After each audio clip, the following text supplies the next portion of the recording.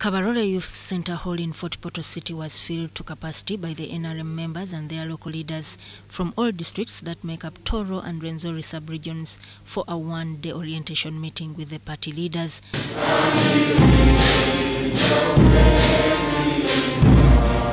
The party chairperson, President Yoweri Kaguta Museveni, was lauded for ushering in peace and security in the country, which have translated into tangible achievements.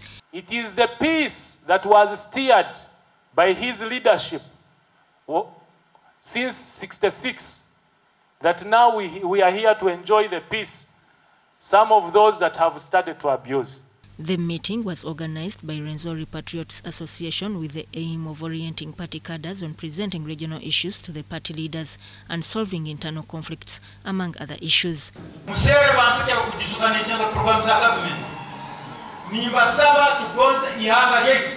Hours later, the NRM Director for Mobilization, Rosemary Seninde, arrived at the venue amidst cheers and ululation from party supporters. Seninde represented the NRM Secretary General, Richard Todwong.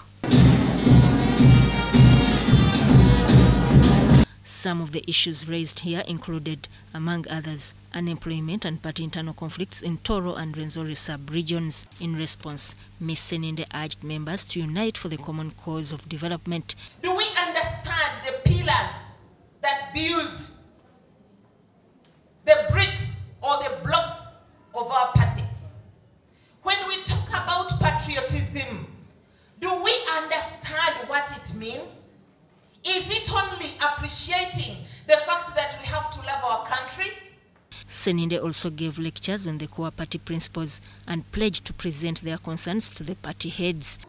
Naye industrial park webeze ejja tuwa emirimu kakati ffe katuddeyo byonna mbinootinze tujjukize omukulu nti abeeri baatuwa ettaka. On employment, Seninde urged the cadres to embrace mindset change and be innovative. I don't know how many RDCs Museveni will employ. Districts ziringa 10 mu zizo ntono nnyo bwe baba bawadde ebifo bawa RDC and the assistant RDC oba deputy RDC si bwe kiri kakati ebifo banaabiwa bameka. These meetings are expected to be held in all regions to strengthen the party structures. Sudat Kaye, UBC News.